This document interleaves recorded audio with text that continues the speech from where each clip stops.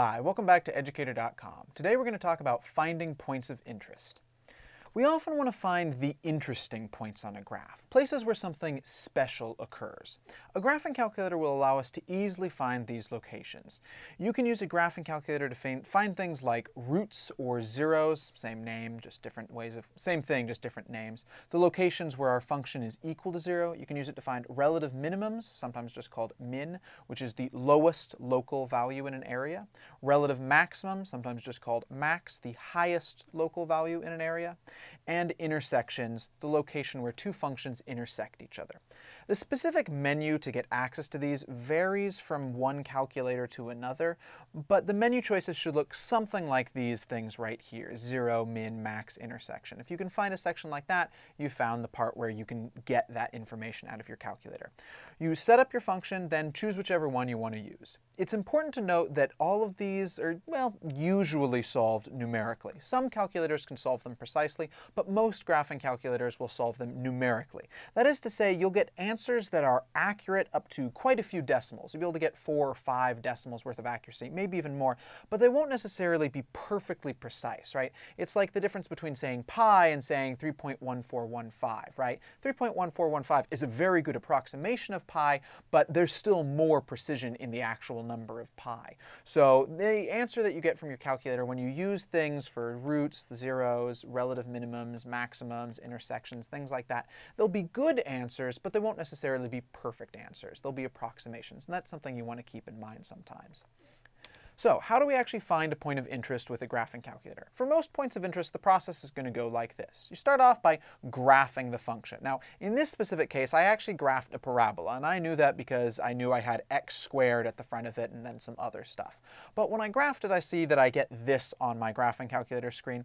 So instead what I want to do is this is part's optional, but I might want to resize my viewing window so I can see more of what's going on. So I can adjust the viewing window and I see, yeah, it's a parabola, right?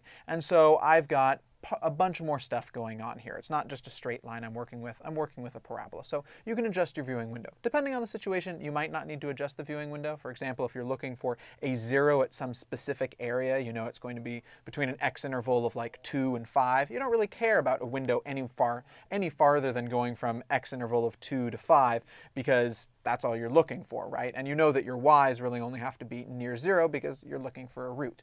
But depending on the situation, it can be useful to see the entire thing, or at least a good sense of how the function works before moving on. Next, you choose the point of interest type, what you're specifically looking for. In this case, let's say we're looking for a root, and we want to find out what this root is, that one right there. So we go to the menu, we choose 0. At that point, you identify where the search should occur. This won't be necessarily on all graphing calculators, but many graphing calculators will require you to put an interval of what is the lowest place that we can look from and the highest point that we're looking to, right? What is the lowest x value that we have to look from and the highest x value that we're going to work up to. And then it will search within that interval. So we start off and we say, we know that it's going to be above here and below here for those x intervals. So we're just looking somewhere inside of this interval. Next, you give your graphing calculator a guess. You don't necessarily have to have your guess be perfect. It doesn't have to be right on top of the thing you're going for, but the closer it is to where you're going, the faster your graphing calculator will be able to figure it out. The algorithms that it's using to actually figure this out, it just starts from somewhere that you tell it to start, and then it works out either way effectively. So it works out from some starting place. So if your starting place is closer to where you're going, it'll make it a faster process. So we choose some guess somewhere, and then it cranks through it and it gets us an answer. Yay, we've got a result, and it will display it either somewhere on your graph. It might display it next to the point, it might display it at the bottom of the window, the top, it depends on your specific calculator, but it will punch out some value. And so in this case, we managed to get that it happens at 2.81, so we have 3 decimal places of accuracy. The process works pretty much just like this for if you're looking for the 0, the minimum, or the maximum, but it works a little bit differently if you're looking for the intersection of two functions. For that, you graph both functions. So you'll have to graph one of the functions, and then you choose another, you set another function graphing the other one. Then you'll choose intersect in your menu, right? You choose your point of interest type. You identify the two functions. So instead of identifying where the search occurs between what locations, you say, here's the first function I care about, here's the second function I care about, and then you give some guess of about where you think the intersection occurs, and then once again it runs through some algorithm and it figures out where is the actual intersection. There's some advanced techniques that we can talk about as well. One thing that you might want to do is you might want to be able to solve for an arbitrary location, arbitrary output value on a function. So occasionally you need to solve some function and find out what input value will give a certain output. For example, we might have the function f of x equals x cubed minus 27x squared plus 9, and we want to find all the x values such that f of x equals 419, all the values that we can plug in and get 419 out of it. In other words, what we're trying to do is we're trying to find all the solutions to 419 equals x cubed minus 27x squared plus 9. If you're not sure why that is, well, we've got f of x here and f of x here. What we want f of x to be is 419, so we swap it out here, and we've got the equation 419 equals x cubed minus 27x squared plus 9. So we're effectively just looking to solve this equation. What are all the x values that get this equation solved? We can use a graphing calculator to quickly find a close approximation. So we can write the above as 0 equals x cubed minus 27x squared plus 9 minus 419. We're just moving the 419 to the other side of the equation through subtraction.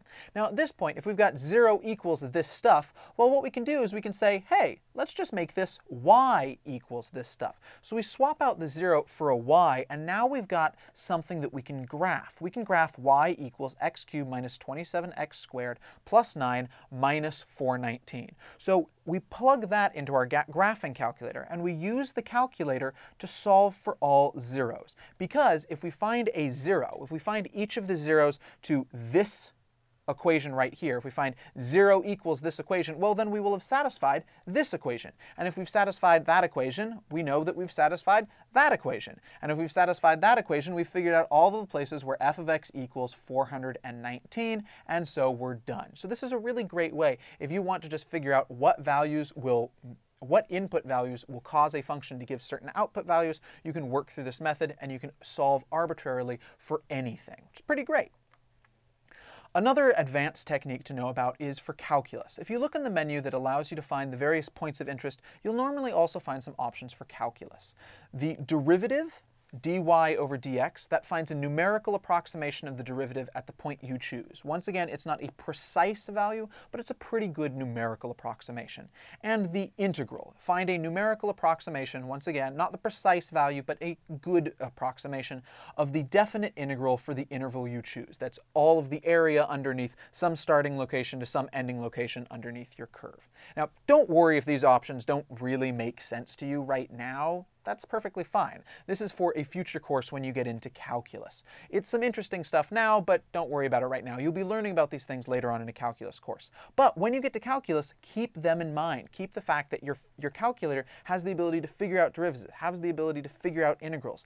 They can be really handy for checking your work or for solving difficult problems when you're in a calculus class. They can really help you out in that place.